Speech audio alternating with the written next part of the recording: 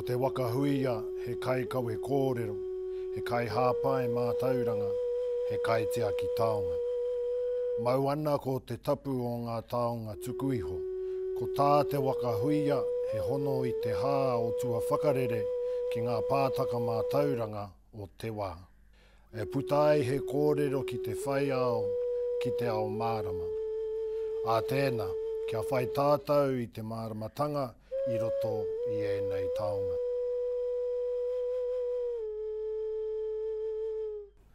Tēnā koutou tamariki mā, nau mai ki tēnei hōtaka o Raranga Matihiko. Ko Sam Hinari tōku ingoa, ko Jesse Robertson tēnei, and we both work at Te Papa Tonga Rewa here in Te Whanganui Atara. And together with our friends at Waitangi Treaty Ground Te Peto Whenua, Waikato Museum Te Wharetanga o Waikato and MTG Hawke's Bay Tai Ahuriri, we've got some awesome activities for you to do at your kāinga all around kaitiakitanga. So Sam, what does it mean to be a kaitiaki? Well, being a kaitiaki means we have a responsibility to look after and to care for things which are precious. So our job as kaitiaki who work in a museum is to look after the taonga which are kept here. However, another part of our job is to help to support you to be kaitiaki for your taonga as well. So, Jessie, what are taonga? Well, taonga are things that are special, precious and important to us. They can be our words and our stories, special places, unique environments, even the people around us. They're all things that we care for and that we want to look after. So, what have we been up to this series? So in this series, we've been using digital tools to help explore the relationship which we have with taonga in the present and in the future. Nō reira, hea te taki mō te rānei. Well, today's kaupapa is Auaha, being creative. And to explore this, we're going to head to Toi Art here at Te Papa, where our friend Laura is showing us how the museum looks after and displays taonga. Then we're going to come back to the lab where Martin's going to have a go at being creative, displaying his taonga. Sound good? Yeah, sounds good to me. Awesome. Let's head over to Laura. Kia ora, I'm Laura. Great to see you at Te Papa. And I'm standing in one of my favourite places. I'm in the art galleries. Maybe you've been here before. We're going to look at some amazing art. And because we're thinking also about kaitiakitanga and Auaha, we're going to consider how Te Papa displays art in different ways. And that's important because if we display things well, we're helping the art to tell its own story, and also we're helping people to make a personal connection with that artwork. If we look around us now, we can see lots of different creative ways to show the art. Te Papa has to be a good kaitiaki to the art to make sure that everything is safe when it's out on display. So we're going to have a look around and look at some different artworks to spot how Te Papa does this. If you look behind me, you can see a lot of paintings. They're all portraits hanging in amazing frames on this wall. And they all look great. Sometimes art is displayed like this in lots of places, but often there's a bit more space between the paintings. Let's have a look on the floor. You can see some white lines in front of the artworks. And let's consider why those white lines are there. They help to give people a sense of how close they can get to the art. They can't step over that line because then they could potentially damage the artwork. So they're just a guide for the audience. It's part of being a good kaitiaki. If you do want to get close and have a look at some really good detail in these portraits, it is possible to do that. We've got some digital screens which allow you to zoom in and really focus in on the detail within these portraits. Sometimes art needs to be displayed in a different way. If we think about sculpture, for example, sculpture needs to be looked at in the round from every different angle. So to help protect that sculpture, we place it on a plinth. Being on a platform or a plinth means that we can see all around it, not just from the front. You can see every angle, and that helps to protect that artwork. It's part of being a good kaitiaki. Moving into this part of the gallery, you can see another artwork that is hanging in the air. It's called an installation, and it demands that it has its own special space. If we look up, we can see that it's made of lots of different glass spheres, or balls, which are attached to colourful ribbons, and they're all hanging from this wire. This artwork's called Indra's Bow, and it's by a New Zealand artist called Tiffany Singh. And it's designed to be hung in this special space. It's a great way to display this art, but it's also keeping it safe. Inside these glass spheres are lots of different things, like there's feathers, pawa shells, and also spices. When you come to this gallery, you'll actually notice that you can smell this artwork before you see it, because of the things that are contained within these spheres. That's fantastic. It's quite unusual to smell an artwork as well as see it. If you're interested in what's inside the glass spheres, there's a list here using the same rainbow colours to help you out. This installation is also safely displayed away from hands that might want to touch it. If you look here, you can see there's a glass barrier, and that protects the artwork, but it's transparent, so visitors can still see through it. Te Papa's thought all the time about how it can be the best kaitiaki that it can be. If we stand back, we can see that the colours are arranged carefully as a rainbow. The rainbow effect is from the ribbons and also the contents of the spheres. We can also notice the space a little bit more. You can see that there's a window which allows some soft light to throw onto this artwork, as well as the spotlights that are up above. I wonder how you would display your own art and objects if you had a museum. Jess and Sam might be able to help you with this. Over to you. Kia ora, Laura. You know, Jessie, I didn't actually realise how much thought goes into where taonga actually displayed in the museum. Yeah, everything has a purpose. It's like, what is this? Does it have a back and a front? If so, maybe it can go on a wall. But if it needs to be explored in 360, it needs to go on a plinth. But then they need to think to themselves, well, is the plinth going to be right in the middle of the room where it's going to stop people? Or is it something that maybe needs to be placed more in the corner of a room so people can explore it and be a little bit more contemplative? Yeah, there really is so much to think about. So what we're going to do now is we're going to head to Martin in the Learning Lab, who's going to show us different ways of displaying taonga. Then, using a digital tool called stop motion animation, we're going to explore how people could act around the different taonga in the museum. Let's go. Hey, kia ora, Martin. Oh, kia ora, Sam. How's it going? Yeah, pretty good, Martin. How are you going? Yeah, I've been pretty good. I really love what Laura was showing us in the galleries. That was great. Yeah. I've been playing with some ideas here on the computer. Okay, yeah, and how's that going? Do you notice something wrong with this picture? Uh-huh. Yeah. Oh, There we go. kia ora, Martin.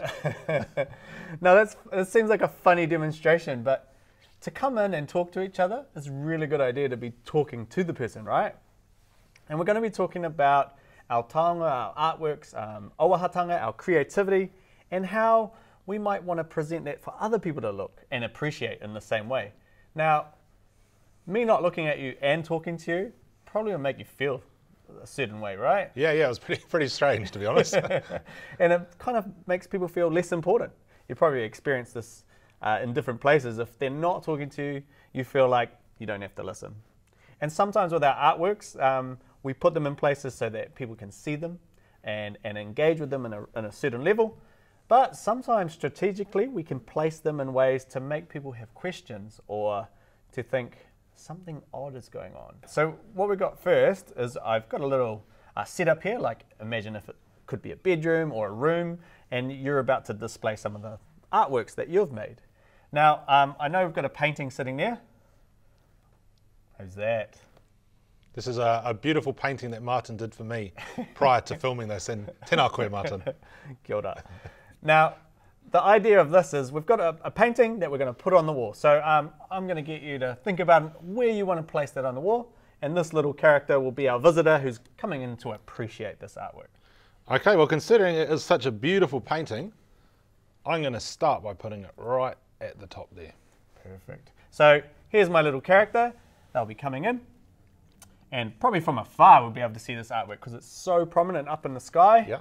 That's pretty cool. Now as you get closer and closer and closer, you're going to feel like that painting is over the top of you. Yeah. That might make you feel a certain way too. So I know that if something was over me like that, it might make me feel a little bit smaller, or that I'm meant to be looking up at it. So it's more prominent than I am. Yeah. So our artworks can communicate. And so when we use things like, the paintings are talking to me, they're not making words, but they are communicating with us. Yes. Cool. Now, imagine if we change that painting around. So I'll get you to place the painting somewhere else. Somewhere else? My choice? Your choice. Okay. Well, let's go for the opposite extreme. Go right down the bottom there. Perfect. Now, if you notice where our character is now, they get to face the work straight on. They're probably looking at you, your eye to eye with them, which is cool. Which is a bit more relatable, right? Like you could probably have a conversation with them. Yeah. Rather than them talking to you from above. Yeah, okay, I see, yeah. And this gives the opportunity for that person to get a little bit closer. And that sometimes can be tricky. That can be where some of the problems in a museum setting might happen, where people want to get so close, so close, so close, Touch. that they touch Yeah, it. okay. Now, let's try turning that painting upside down to see what happens. Okay, all right. Now, sometimes people like to install things a little bit funny or silly or different. And that difference is actually sometimes a good thing. It helps us to create questions. So how do you think that person's feeling now? Well, I mean, if it was me to go into a room and see a painting like that, I mean, first of all, I might think it's a mistake, but if it was a museum, it's probably not a mistake, I'd guess, but it's probably trying to communicate something. But to be honest, I'd just be trying to question what it is, and I wouldn't have an answer, but trying to find a meaning there, I guess. That's really cool. Now, sometimes it's more thought-provoking if we have an artwork like that upside down. You're wondering, why did they choose to do that? Now, let's imagine if we put some other things in this room and we think of it like an installation, like Tiffany Singh's Indra's Bow. An installation thinks about the whole space. So we've got some painted strips here, and I'll get you just to place them on the wall. Place them on the wall. Let's go somewhere over here, eh? And what you'll notice is, well, we have a portrait of a person. That's really easy to understand that it's a person.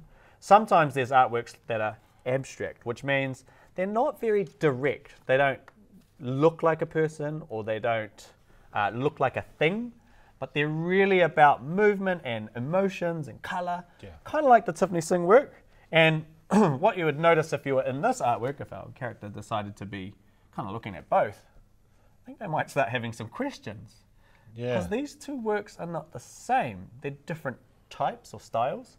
And so what an installation, or when a curator puts artworks together, we start thinking about how are these works meant to be together and what that conversation is. Maybe that's a portrait of the artist who did the paintings, or maybe there's a connection to the painting that inspired the artwork that was made.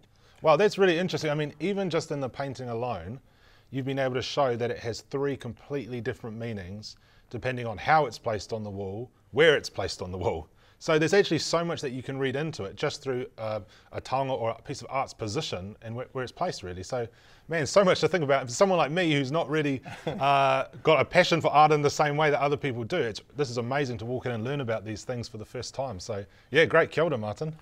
The good thing about art is it is about interpretation, and what you think matters. So what you feel about what's happening is really important. The best thing you can do is have a conversation.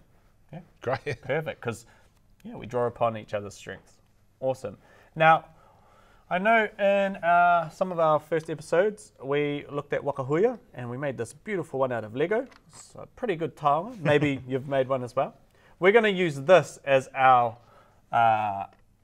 object, our taonga, that we think's really cool and really special. Cool. And we're going to use stop animation, and we're going to use a program called clap motion to demonstrate how someone might interact with it, and then maybe ways we could protect it, because sometimes people might interact with them the way that we didn't intend.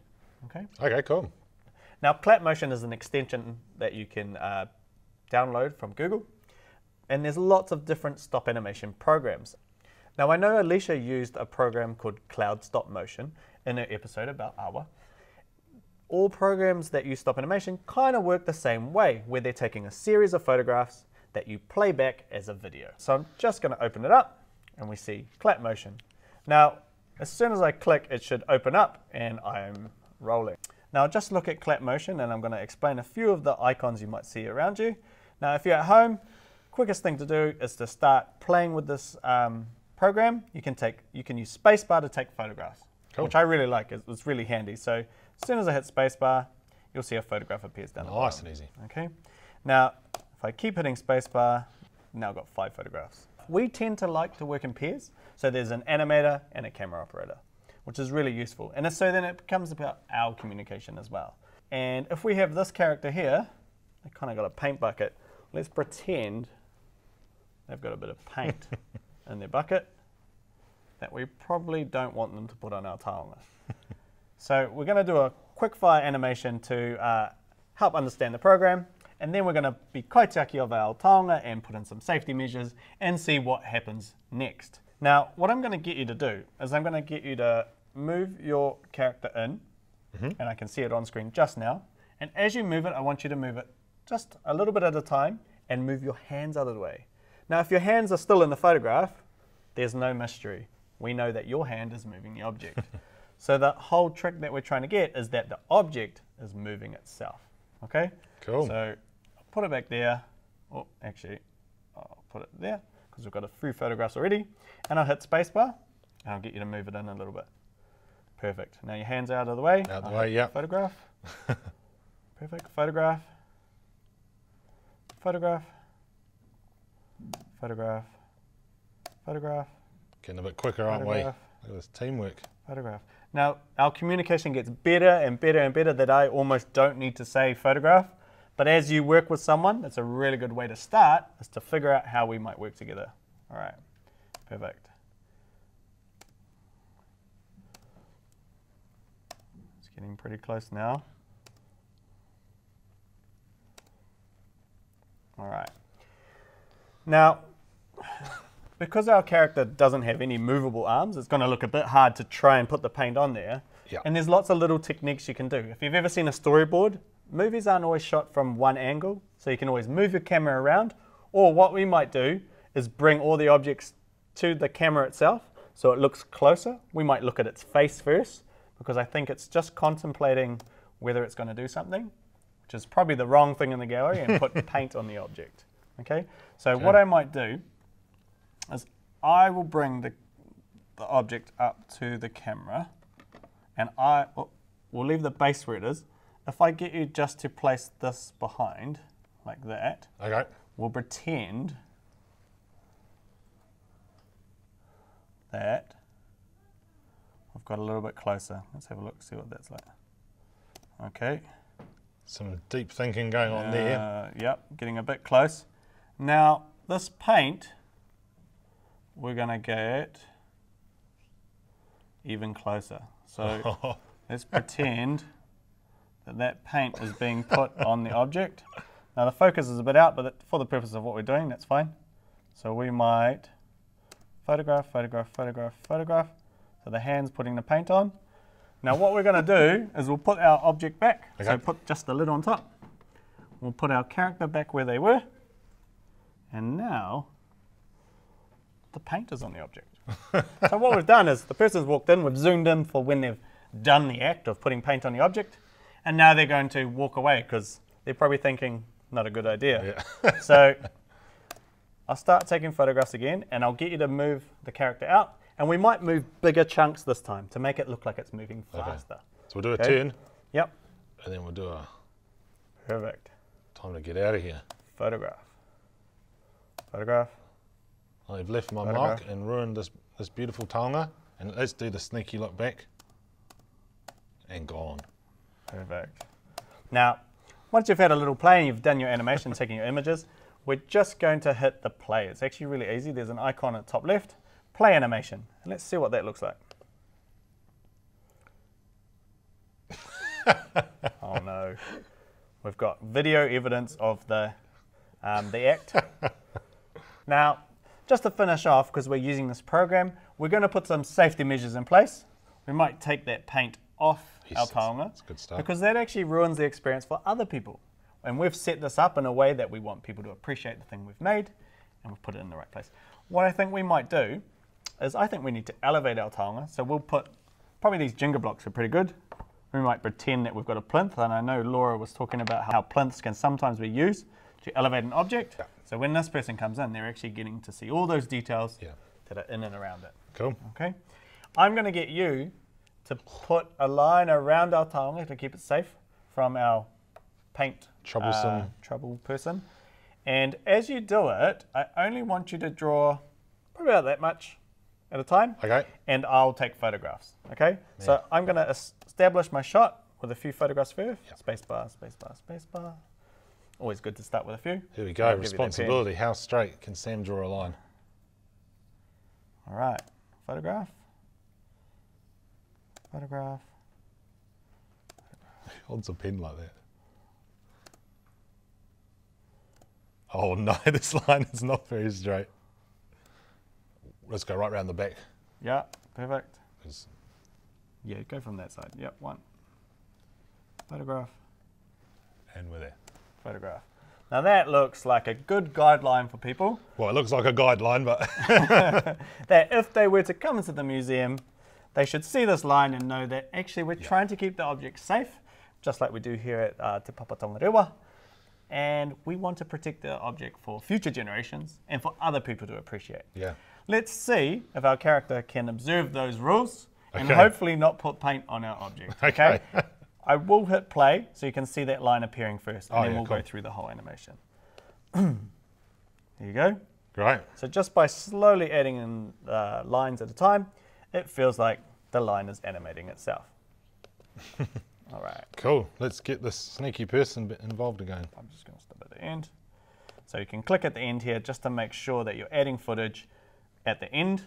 And I'm going to click on back to camera because I need to go. Oh, that's why I was putting the person behind and I wasn't showing anything. Okay. So if you have a look here, my camera is not live because it's the photograph. Back to camera. There you go. Hands back in the old wiggle test. All right. Yep, that's cool. So we're going to get our character to come in. They've got their paint bucket there. Let's hope they observe this a bit better than last time. All right. Photograph. Perfect. Oh, we're getting really good teamwork here.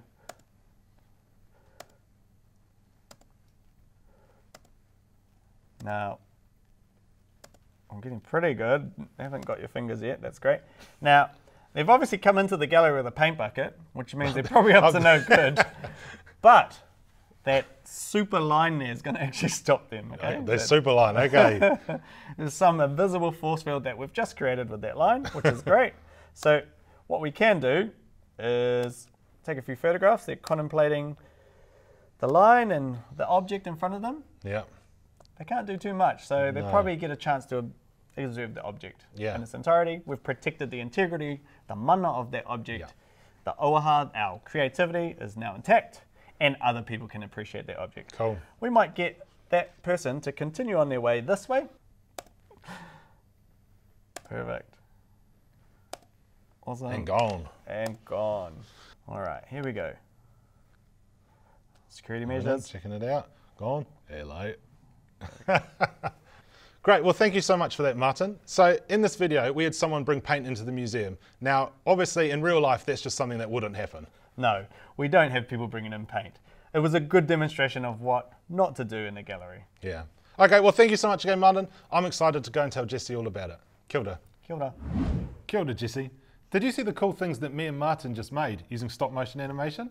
Yeah, it's really cool how you were able to use that to show that you're kaitiaki of the art, but also kaitiaki of the auahatanga for the artist as well. Yeah, that's right. And the cool thing about it was actually a really easy tool to use. So what we'd love you to do is give it a go at home. Show it to your whānau, and if you like to, we'd love you to share it on social media using the hashtag below. That's all from us for now. We've really loved doing these digital activities with you guys. And if you're looking for more, check out the Raranga Matihiko website. Hopefully, we'll see you again. Ka kite anō.